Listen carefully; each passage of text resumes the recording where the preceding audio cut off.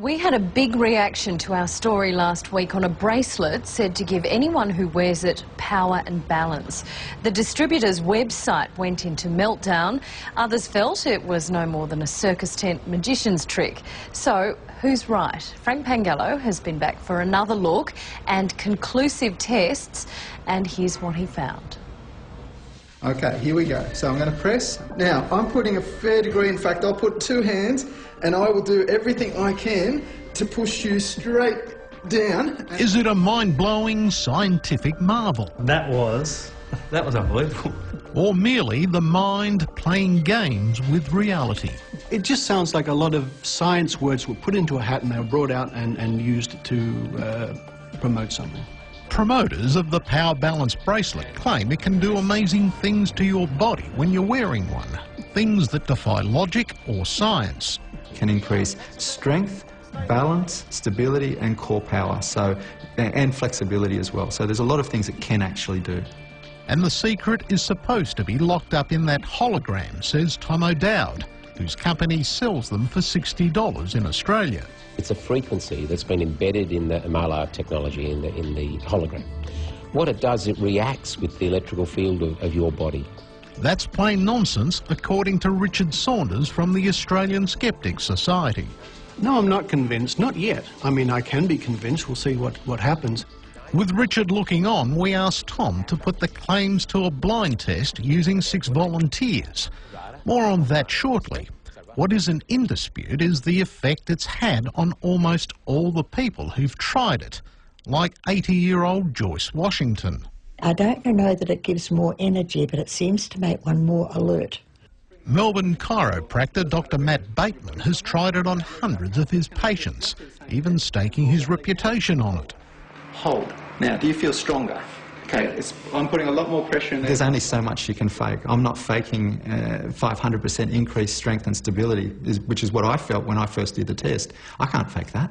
Dr. Bateman then demonstrated it on one of our sceptical reporters, Jonathan Creek. Can you sneak any more out of that?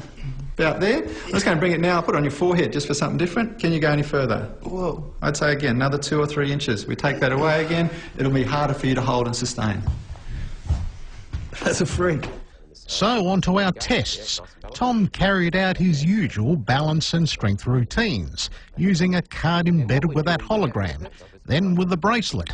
All 6 reported a positive reaction, that is, when they could see it. Yeah, that one's working all right on you. Okay. Feel the difference?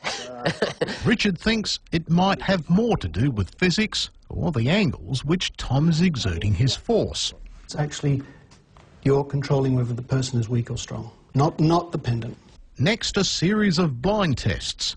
I randomly placed 6 cards in their pockets. Only one, the 5th in line, had the card with the hologram. It was up to Tom to detect who had it. Well, I'm going to take a real stab at it, and I'm going to say, you've got it. So let's have a look in your pockets. Okay. Well, there you go. Yeah. I don't have it. I came here a little bit sceptical and I'm still a little bit sceptical. Who's got the card? There we go. You've got it. There you got it. We did the test again, and still Tom lucked out. Okay. All right. Well, my guess is John. It's you this time. There you go. And the people who sincerely had it were weak. So that would show that the hologram has no effect on anybody's strength. Then the same blind and random experiment using the bracelets. Tom bombed again. When Tom knew who had a hologram, we got positive or negative results 100% of the time. As soon as Tom didn't know where the hologram was, then I'm afraid it was only failure. So I suspect it was Tom, even if he didn't realise it, altering the tests. Mind over matter, perhaps. The human brain is a powerful tool, capable of extraordinary things, says Professor David Powers, who runs the Artificial Intelligence Unit at Flinders University. If you tell a person that it's going to do something and then you show it to a person, what you can find is, first of all, a placebo effect, which means that whatever you say, to the extent that they believe it, it will happen. The power of positive thinking. Take American Nick Harris.